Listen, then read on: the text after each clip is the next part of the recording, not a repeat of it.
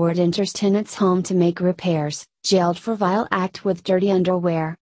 A dirty old man was recently jailed after he entered his renter's apartment to make repairs to the hot water heater while she wasn't home. Now, the pervert landlord is going to be spending some time behind bars after his disgustingly vile act with her soiled underwear was caught on video. According to the Smoking Gun, 67-year-old Thomas Fallon, a resident of the Pittsburgh, Pennsylvania area, snuck into his tenant's apartment for what he later claimed was an effort to fix a problem with the hot water heater. Because Fallon is stupid, he never suspected that after months of sneaking into his female tenant's apartment for some happy time with her soiled clothes, she would notice and set up a camera to catch him. The apartment, which shares an address with Fallon's electrical contracting firm, had been wired with a motion-activated security camera that he was apparently not aware of. According to police, Fallon made his way into the woman's apartment and went straight for her pile of dirty laundry, proving this guy is the worst kind of nasty.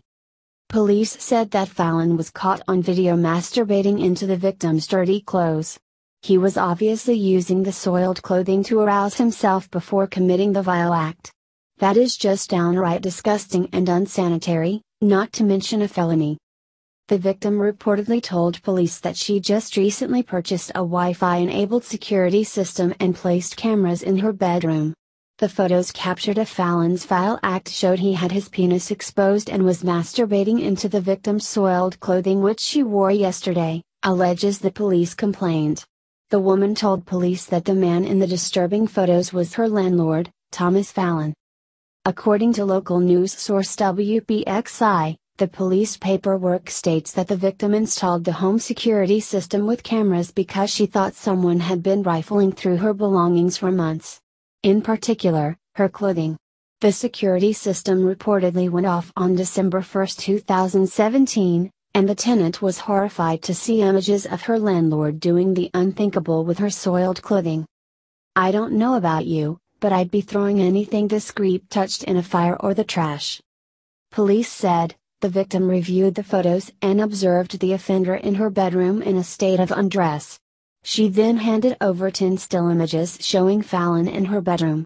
When the dirty old man was questioned about his special visit to the apartment, he stuck to his story that he was only there to make repairs to the hot water heater. That is until the cops showed the idiot pictures of himself with his penis exposed doing vile things to the woman's laundry.